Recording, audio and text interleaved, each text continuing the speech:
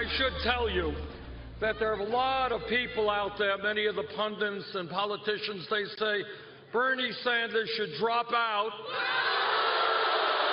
Let me be as clear as I can be. I agree with you. We are in to the last ballot is cast. Welcome to the Journal Editorial Report. I'm Paul Gigot. A defiant Bernie Sanders vowing to stay in the Democratic presidential race until the bitter end, despite a growing chorus on the left urging him to pack it in. But a new Fox News poll is just the latest to show Sanders running stronger against Donald Trump in a general election matchup than Hillary Clinton.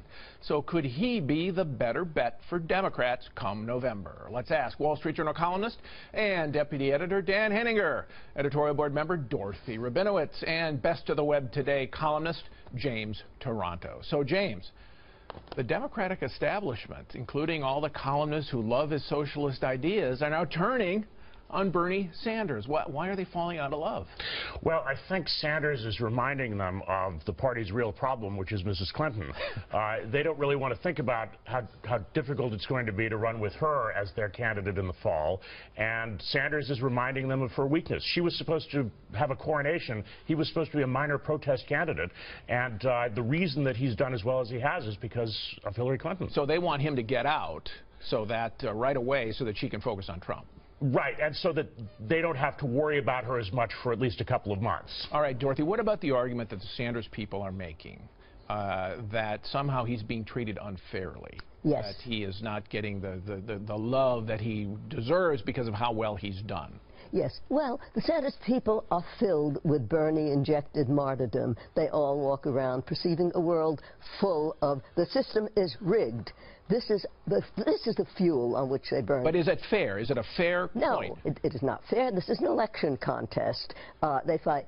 But this is exactly what happens when you're imbued with revolutionary ardor. Bernie Sanders is not terribly different from Donald Trump in this one regard with his followers, that they will question nothing, and he will question none of their behavior, as you can see. But he has won, Dorothy, 3 of the last 4 major states. Yes. Okay, and the one he lost, Kentucky, was very close. Is this a case of Democrats having some buyer's remorse at the end of the campaign about Hillary Clinton, even though she's likely to be the nominee? I don't think so. I really don't. This is a rather standard.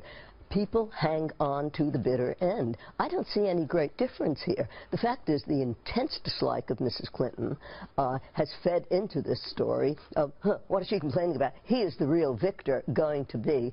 But obviously, she has the nomination, as she keeps saying, as she keeps being censured for saying and noticing. But the polls, Dan, show that Sanders does better against Donald Trump than Hillary Clinton does. I mean, could he be the better general election candidate? I think he could. Those head-to-heads that have had Sanders beating Trump by double digits have been there for months, Paul. They've always been sitting there without much comment at all. And I think that I think what it represents is a generic candidate, Democratic candidate, against Trump. That Hillary is the one who barely beats him. But if that candidate were Joe Biden or John Kerry, I think in the head-to-heads, they also would be 10% ahead of Trump. I would even suggest that maybe Hillary Clinton is the only Democrat who could lose to Donald Trump. How does Hillary Clinton get Bernie Sanders and especially his supporters on board, James? Well, that's a very good question. I agree with Dorothy that Sanders is not being cheated out of the nomination. I think that's a ridiculous claim. However, if his supporters feel that he's being cheated out of the nomination, that's a political problem for the Democrats anyway. Right. Our colleague Peggy Noonan proposes in our paper this weekend that Mrs. Clinton should consider making Sanders her running mate in order to keep the party together and bring his supporters on board. And so the 70-year-old ticket to try to drive the youth. Yeah, 144 years between them. I at first thought that was a ridiculous idea, but reading Peggy's column, I kind of felt like the logic was surprisingly compelling. I know you don't agree with that. Well, you know, wait till the American people get a full, steady blast of the Bernie Sanders, a man of the left, to put it mildly, for whom the entire American system has been poisoned his entire life, and there's no concealing it. This is what is there in Bernie Sanders. And when you listen to him, why are you bothering me about the violence of my followers? We're fighting for a better world.